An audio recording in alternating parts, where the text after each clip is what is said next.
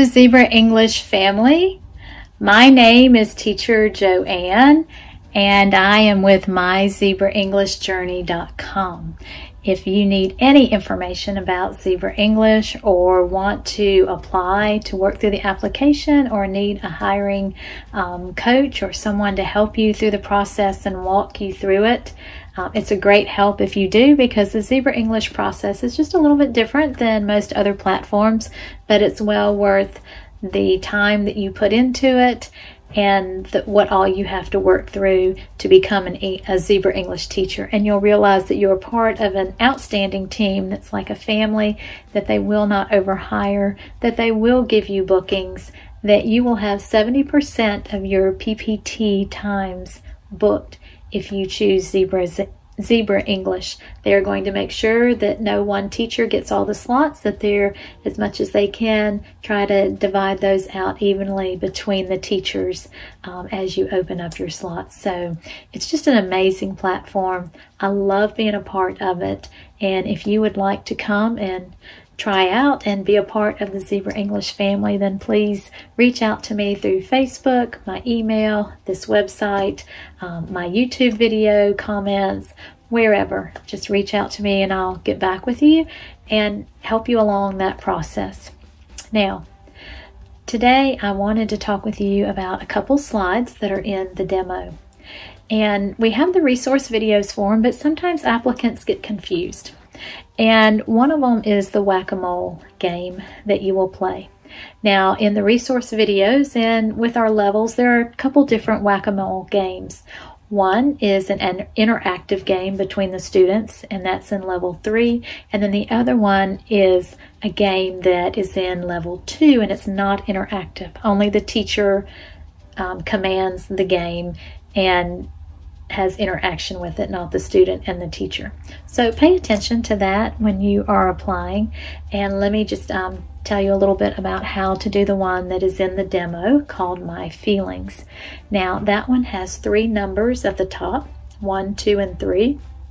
When you click on those numbers on this whack-a-mole game, it will have like a letter, and if the letter is M, then you'll see that M, and you can get the student to say that however you want to work this game. But just let me tell you how the game works. The game works that when you press number 1, that first word pops up. And then you can teach that word or see if the student knows it, however you want to do it. I usually try to get student output first and see if they know the word, and then I will teach it if they don't know it. But that word will pop up. Now, there's nothing that I can do on the screen, like with that hammer, or that the student can do. The only thing that will pop the next one up and make that hammer move is the number 2. So go back up to the number 2, click it. When you click it, whack, the hammer comes down and whacks the mole, the number 1 mole down that has the first word on it, and then number 2 pops up, and I'm like, you know, and it pops up and you see the second word. And so again, you go through the process that however you want to deliver or teach that word. And then again, nothing you can do with the hammer until you click number 3. And when you click the number 3 up there, then the hammer will come down and whack that second mole on the head, make that word go down, and the third word pops up.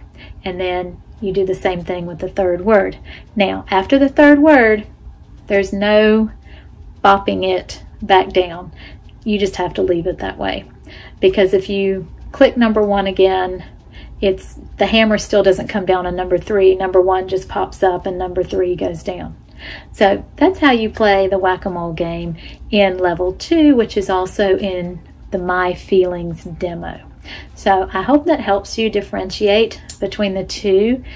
Please don't get those mixed up, because you will be very just like you don't know what's going on and anxious and not knowing why it's not working like the demo showed it. So really pay attention to that in your demo classroom that you're going to practice in before you come to the interview.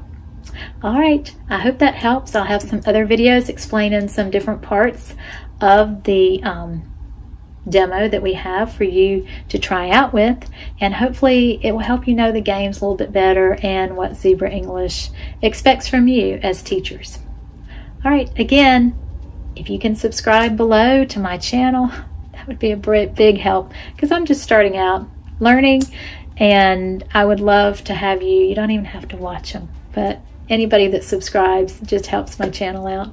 So thank you if you do that, and I will be glad to help anyone or answer any questions that you have about Zebra English or any other info that you have about teaching ESL. I also help teachers that don't know how to teach ESL but have experience with working with children. You just need to know sort of how to teach online. I can also coach you that way. So again, just reach out to me and I'll be glad to help. All right, goodbye.